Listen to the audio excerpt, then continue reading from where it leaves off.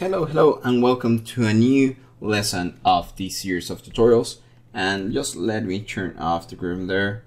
And let's start with the freeze. So let's remove that one. And we're starting with one of the most important ones. I think could be the most important one of all the modifiers or the operators, as we call them here in Houdini. This one is the freeze. The freeze is similar to the wave, but the freeze works on a vector 3D space or global noise.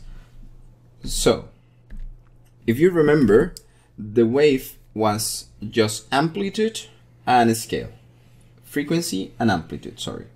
So you had an amplitude and how frequent they were. So you could increase the amplitude or the frequency. On the noise, contrary to that, we have a frequency, yes, but we also have an amplitude. But this amplitude doesn't behave in one single direction. So we don't have X and Y. We actually have this noise happening on the three axes at the same time. So it's not a 2D noise as the wave that comprises both this one and this one to get kind of this result.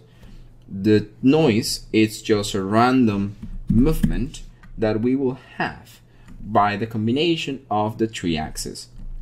So the frequency here is going to comprise or compress. I don't know why I say comprise every time.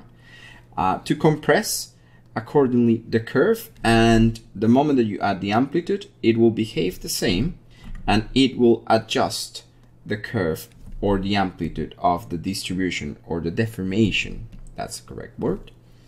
And you also have a limit to representative values, so something that is human and in relationship to the actual values of the groom, but you can just not do that.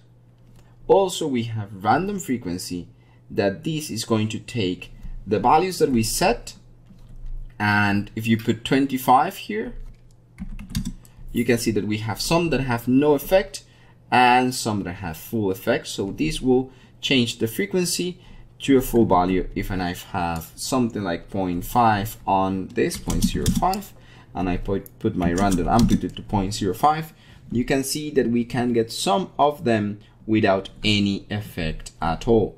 But if we keep increasing this, then we will have a positive or negative value from the input of the amplitude. So basically the random amplitude, it's going to take the amplitude or the frequency as the middle ground, and if you put the same value here, some of them are going to have zero effect because it gets multiplied, so it gets